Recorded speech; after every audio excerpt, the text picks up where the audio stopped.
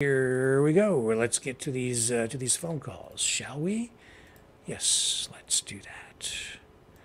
Okay. Got to get this configured on the screen over here and put that over there and click over here and put that up there and then click that right there. And then we're ready to go to Jake, our first caller of the night. How are you tonight? Good. How about you, Rick? I'm just fine, thanks. First time being a caller on the show, actually. I'm sure everybody knows me in the comments. You know, the Little Mouse of the South. So I thought for tonight, I thought I'd make my first call in. Well, that's great. I'm glad you're here. Thank you. So for the protest, it was actually a really great day in Windsor. A big turn up compared to what we've seen in protests in the past. Yeah. Yeah. And lots of peacefully, you know, we had, you know, a couple problems, but mostly it was peaceful. The counter protesters were trying to antagonize us, but we weren't having it. Mm-hmm. Yeah, that seemed to be the theme across the country, really. Mm-hmm. And Leo, I guess, was saying, I wasn't there right on time, but I ended up getting there later still. But I guess Leo was saying there was some guy in a building egging people, and I guess he ran up there, and I guess the guy took off. It's just amazing how today turned out on the good side. I think it's amazing, too. It truly is. And that, you know, this is going to make Justin Trudeau and Jagmeet Singh look absolutely more like fools. And that this, you know, I'm not, you know, trying to be biased or anything, but this could turn for pure Polyev because, you know, Justin Trudeau was using Muslims or everything to gain voter support. And now that he's turning on them, you know, it could crash them. I agree. And I hope it does. I agree. Yeah, I think you're right on target there. Yeah, definitely. I've been watching all over. I've been putting footage up. It's just been amazing. You know, I think, like you said, I think we're well over the million mark. Could be. I have no idea. There's just too many cities, too many people. Can't count them all. So I think that they caught Trudeau and Jagmeet Singh flat-footed. I think the public in general, I think, is surprised. I was surprised. I wasn't expecting anywhere near this kind of turnout, especially on a Wednesday. And even the left, they're saying, oh, we're racist and all, like the usual words that we hear from the left. And it's like, you know, I even said in a speech today I said, we're all one. You know, it doesn't matter about race, color, religion. We're all in one. We agree with the one message, you know, leave our kids alone. Yeah. Yeah. Yeah. It's, and, it was truly amazing. I think this is just the start. You know, there isn't going to be an end until this ends. Well, you know, I thought it was also a victory for free speech today because the left, through these unions, they were trying to organize counter protests that really had a single objective, and that was to shut this thing down, demoralize people so they wouldn't come out and prevent people from expressing themselves through public protest. But so many people came out that you know, it was a victory for free speech that way. It struck a blow against cancel culture, in my view. 100%. You know, and that was the main goal. You know, what side you're on. You know, even though I don't agree with the other side, you know, it was more important to hear both sides without being just cut off. Yeah, yeah, yeah. I think that's. And you know, and it's just so amazing just to be with the crowd. You know, it was a positive energy, and I haven't felt that in a long time. You know, it's been 3 years. Yep.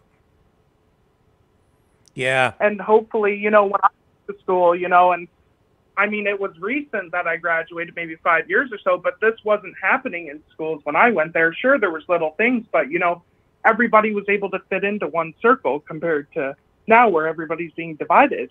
Yeah. Yeah, that's something that I kind of took note of when I was out at the event here in my town. I You know, I said it really has kind of united people, but not in the same way that you get this unity on the on the left neoliberal side. Over there, it's all identity politics where they put people into like groups, you know. But over here, I think that people united behind a cause, but still retained their individual identities. Regardless, it wasn't just, I don't think that the people were put into these little categories of victimhood in the same way. So I think it was a very positive thing that way. Exactly. And, and I've seen many messages over on like X and stuff, like saying, people like if they are gay or transgender and all that, they're still with the protest. Yeah. And that's what I hate, that the left tries to turn on us. Yeah. Yeah. Yeah. In fact, we had a caller in earlier in the day who talked about exactly that. Her daughter, transgender, adult now, but explained why both of them were kind of supportive of today's event. So we did see quite a bit of that, actually. And then in my town too, we saw the counter protesters actually saying, I love you to the people who are marching, and then the marchers saying it back to the other side. So that surprised me. For us, actually, absolutely. And for us, they just tried to mock us with our own message. And, we were just laughing. Like, you're trying to trigger us, and you're just motivating us more just to put our word out there. You're not hurting us. Now, I know there were some incidents, but I think really they were sort of few and far between, and they're starting to flow in now in video clips. But it's important, I think, as a media guy, I think it's important to realize that as these clips of individual incidents kind of come in, they're condensed. So you get this condensed view of things. So it looks worse than it really is, because you'll get like a string of incidents that you can watch in series, right? But in reality, they were like, there was one in this city and one way over there, and one in the morning over there, and one in the afternoon way over there. And so it makes up like a very, very small, teeny tiny small percentage of the entire event itself. You know what I'm saying? It's like you focus on it because it's right in front of you, but it really wasn't that much. And that's all the mainstream media paints it as. It's all the bad. It's like, paint the good. Like, stop listening to Bill C-11 and Bill C-18. Just do what you were meant to do. Don't be biased. But when you're paid money, money talks. Yeah. Yep, that's right. And you can see that in the mainstream media coverage today. I don't usually watch, but I did look at CTV and CBC. I shouldn't say I don't normally watch. I do watch, but I rarely ever look at CBC. I looked at them today, and it was all negative. Like, even as they... And, yeah.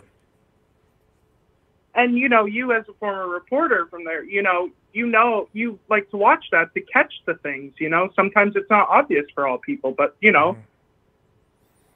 Yeah, I do. It's like when I first went to journalism school, the professors there said, now that you're learning the craft, you will never watch television or listen to the radio the same again. And it's true. I never have since then, because you're sort of involved in the process now of creating it. So you begin to understand that the medium really is the message, and you start to look for these sorts of things and understand not only why stories are chosen, but why things aren't chosen, why stories are covered in particular ways. And that's exactly what I'm talking about here too. It's about perspective and context, and it's important. Absolutely. Yeah. And I haven't watched mainstream media for a long time, and I never will. I don't even watch cable anymore. It's like, I pay attention to your show and maybe other channels that are still growing out there, but I will never touch the mainstream media. Yeah. Ever. Well, I never tell people not to watch stuff. I think, people should be free to watch whatever they want, but, and I don't think it hurts to dip in once in a while to see what, you know, what they're saying over there, because if you don't pay attention, then you sort of block out perspective too, even if it's stuff you don't agree with, or even if you know they're lying. I think it's still useful to know what they're up to, right? So you can Or kind even of, yeah. like local, Yeah, well, there just was to see what's going on in the city. absolutely, yeah. Like there was a local reporter from the newspaper here. I've known him for years. He was out covering it today. I hadn't seen him in quite a while, and he's a good guy. I trust him. It's not like every mainstream media reporter out there is an evil, sinister person, right? I Right. trust that guy. But yeah, I also know that, especially at the network level, they do engage in practices that are less than truthful sometimes because they're spinning the government narrative. They certainly are. Right, and it's not always the reporter too, because like the Freedom Convoy, and recently, me and Leo have met with media, and they're just so nice. It's not always just the reporter. Right. That's right.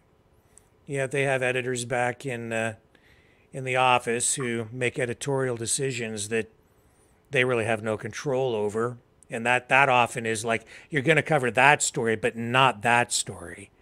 So it slants the Right, coverage, you know, it really does. And then you get back and they do sometimes edit your scripts or edit your video because they have ultimate control in the end, not just the reporter. right, and hopefully, once we can hopefully finally get rid of Justin Trudeau, hopefully we can find some sense of normalcy and to change that to bring it to where it once was. Yeah, yeah. Hoping. Well, that would involve getting a lot of that government money out of out of Out the mainstream media system. Yeah, to take that and influence out of there. pack their bags. Difficult times though, because the Toronto Star, they've laid off a whole bunch of additional reporters, and they are no longer going to be offering their print edition. And I went to the variety store the other day, 2 days ago, and a few days ago, just before they canceled the print edition, not knowing they were going to do that. I bought one. I didn't know how much it would cost. You know how much it cost me? Over $4 for a newspaper. What? Yeah, for the Toronto That's Star. ridiculous. I thought so too. I just about had a heart attack. And I have like elderly like grandparents that they couldn't believe when it's like, oh, we're switching over to digital, and they're starting to have to learn all these tablets and stuff. It's like, wow, it's like they miss the paper the way that it used to be. Yeah, yeah. But You can wake overall, up, have a coffee. oh my goodness, yeah. But overall today, beautiful weather. It was around here anyway. It was a gorgeous day, perfect day for a march. It absolutely was. I thought it was going to be really cold, but actually it turned out just in the middle. Yeah, yeah, And I went out there after Leo left, and I went there, and I'm like, he's like, oh, maybe the show's over. I'm like, I'll find it. And I found the show. It was actually pretty nice, It was like the Freedom Convoy, food, yeah, entertainment. It was great. yeah. Well, listen, sir, we're going to move on because I have them stacked up here tonight. Not surprising. No problem. Thank you so much for calling in. It was great. Good conversation. I'll absolutely be calling in the future. Thank you so much, Look Rick. forward to that. Thanks. Okay, I think it's Julio. Julio. that was little mouth of the South. Now you got the big mouth of the South. That Jacob, he's a good kid, I'll tell you. Yeah, that was a He, great he call. apprentices for me at my shop, Rick. Ah. He's my apprentice at my shop. And he came to my shop and he says, I'm not the smartest guy. I said, listen, I don't want to hear that shit. I'm going to teach you everything you need to know. He's been there for almost 3 years. He's making money. So, Jacob, if you're still listening, donate some of that money to Rick's show. Don't take much. But as a group, if we all contribute, it all adds up. Okay, and you can keep these phone lines running. Yeah, that would be very helpful. Now back to the topic. It's funny. I turned on global news because that's all I have is global news. Okay, and social media. And what they had to say was in Ottawa, maybe 1,000 people showed up. What? I'm just shaking my head, going. I swear to God, Rick, I'm shaking my head, going. You got to be joking me, really? How can you hide? How can you hide the numbers? That's ridiculous. Only 1,000. It's ridiculous. Okay, and they're trying to pull the same shit again. Trudeau sent out a tweet. Okay, if you look at Trudeau's tweet, he's calling everybody that was down there homophobic. Okay, and we're hatred. So, yeah. And what I thought was funny, somebody messaged me. I don't know. Maybe you would know, and some of the viewers would know. But did Jagmeet Singh have what's that thing? We're going to call it the vid. Does he have the vid? Somebody said he has the vid, and he should be staying home for 14 days. But he's out there mixing and mingling. I didn't hear that. That's something to look into, because if he does, okay, we got a big shitstorm happening. Yeah, let me just look. Right, so yeah, somebody said they sent me a message. So I don't know if it's true or not. That's why I'm asking you. Maybe you know. I just typed in Jagmeet Singh COVID, and nope, I'm not seeing anything come back that's current. Nope. No. Okay, so that's false information. On the other hand, okay, I could see myself, and it was very well organized today. They did draw a permit. That's why I didn't go down to City Hall. They had their run to the school board and then back to the riverfront, right? But I'm not on the fence. I'm doing it. We got a couple more protests to go, but I'm going to draw a permit, okay, for a protest to protest inflation in the housing crisis, in the homelessness, and roll it all into one big ball of wax. Now, what names are you going to call us after this one, Justin Trudeau? Those are real issues, okay? Yeah. Very, very serious issues. And people are losing, they're losing everything. When you can't afford to eat, you can't afford the heat, you can't afford the roof over your house. This is Canada 2023. Yeah. Yeah, it's true. People, a lot of things are just out of reach for people now. It is. And that's a big issue, right? And a protest like that could probably draw 10 million people out of their doors. Yeah. On a weekend. Yeah. Right, because it affects probably, this is no word of a lie to the people listening right now in Canada, it's affecting more than half of the Canadians. I'm not going to go with 2/3. I'm going to go with a half, okay, that it's affecting. And it's not good. It's scary times for a lot of people, buddy. Yep, it is. That's what happens when you have a government that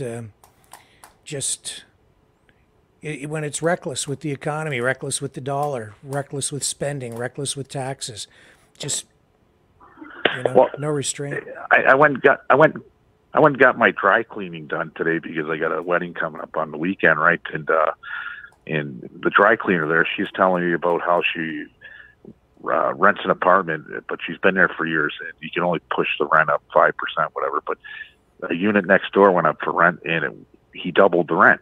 As soon as they moved out, he doubled up the rent for the next person, right? And you have the Liberals crying, saying, "Oh, well, we're going to fix this housing crisis, but it's going to take us 3 years." The Liberals won't be here in 3 years. Yeah. So it's lip service and a bunch of bullshit, right? So, the sooner you put pressure on the government, and you could do it. You know what I mean? Like I said, if 10 million people got out on a weekend to protest about what's really going on, okay, financially in Canada, you could push this turd right out the door. Well, this protest today, this hurts Trudeau for sure. A lot. Oh yeah, and also his doings in India. Now, India is a trade partner. We're going to lose billions, folks, lots of billions, without trading with India. And it's starting to stifle to the U.S. in their trade. I seen in the news today that the Americans, okay, that's something, okay, that should have been kept secret. That's confidential when you have agents. And every country does it. Okay, don't kid yourself. Every country goes out and assassinates somebody in another country. That's been going on for 100 years. Yeah, well, okay, the Americans do it. The Russians do it. The Canadians do it. East India, China does it. Everybody does it.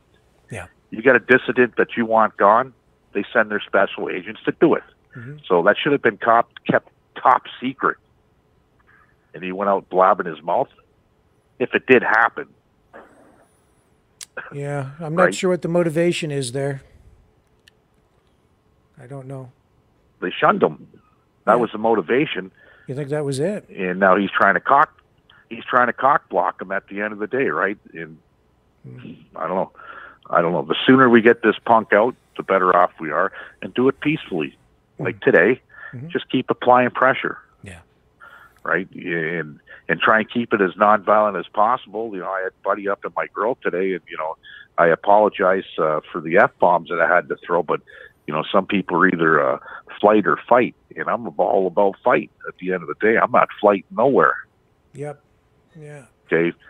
In the fights, you want to get in my face and in my grill like that, well, we go to a back alley and have some consensual fist fighting going on. That's still legal in this country, by the way, and that's not common law. Well, he got right into your personal space. Like, he just was right up in your face, that guy. Right, and we're almost in the middle of another, what are those things called? Scamdemics? Yeah. Right? So. I should have cracked him for that one, right? And, you know, luckily he, you know, some people are just born stupid. They are. They should get the information on somebody before they try and punk them off, because I'm no punk, right? I'm not. Yeah, well, you know, I did notice his expression changed a little bit when you told him you were the Golden Gloves champ. I did notice it could have ended really bad for him. Yeah, Rick, it could have really ended bad for him, because I got my blood boils right once I hit that boiling point, and only certain things can make my blood boil. And one of them's not money. Believe it or not, it's not money.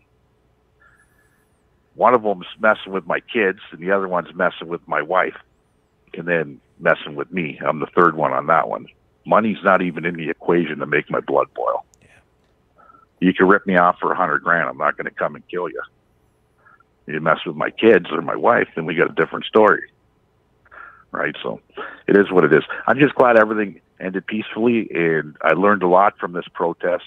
I did. I learned a lot from this. I learned more from this protest than I think I did from the freedom protest. Yeah. Yep. Yeah. And it was well worth the experience, especially for young folks like Jake. Jake's only 20, 21, 22 years old. He's a young lad, right? So, and for all the youngsters out there, it was a learning experience, and it was a good learning experience. And just keep applying pressure the right way. Yeah. Yeah. And in the house of cards will fall. And we'll see where things go for the rest of the week, because I think that First Nations protest is still ongoing this week, if I'm not mistaken. I could be wrong. Correct me if I'm wrong in the chat. But, I don't see the First Nation protest happening in Windsor. No, this is just on Parliament Hill, and it is actually about Bill C-53. And so it was happening at the same time. But they've been trying to keep it separated a bit. And there are some linkages sort of to the convoy thing, but they've separated it out now. And there's a lot of backstory to that. But they were up there today. We carried part of the speeches during our live stream here today. And I think that that's ongoing, because that all has to do with a land, sort of a land claim. But mostly it's about shifting or granting of rights to Métis communities. So that's a complicated issue. Yeah. And I heard the dog men are coming. So if you're going to Ottawa, bring some dog food. They're hungry. They got to eat too. And I like my pets. Spay and neuter your pets. Yeah. Yeah. Also Vancouver, by the way, I did see a nice video today. The Antifa were there in Vancouver, dressed in black with the mask. Did you catch that one, Rick? No, I didn't see that, but yeah, they're pretty active out there. Yeah, I'll have to send you that video. Yeah, and they're dressed in full black, masks, the whole 9 yards, man. And I'm like, wow. And the police would rather go hit up the peaceful protesters than these clowns that have been destroying everything for the last 10 years. Sad. Yeah. Sad. With that being said, Rick, thanks for taking the call. Thank you, Leo. I appreciate everything you did today. Have a good day. Take care. Okay. And Thank you. who do we have up